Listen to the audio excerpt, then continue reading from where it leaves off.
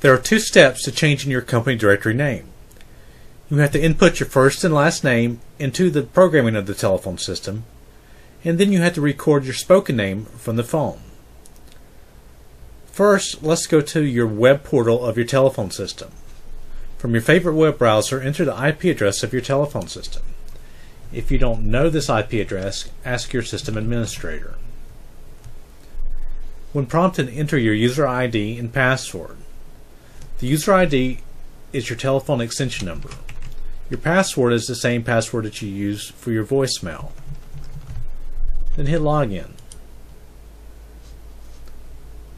Once that loads, on the left-hand side of the page, select Station Attributes. Then go to Company Directory first name and last name. Once this is done, hit Save.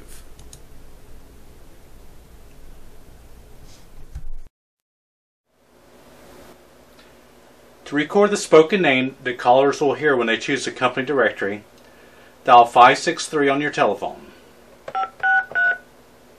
Press 1 for record. To record your name, press the pound key. Lift your handset and press the pound key and say your name.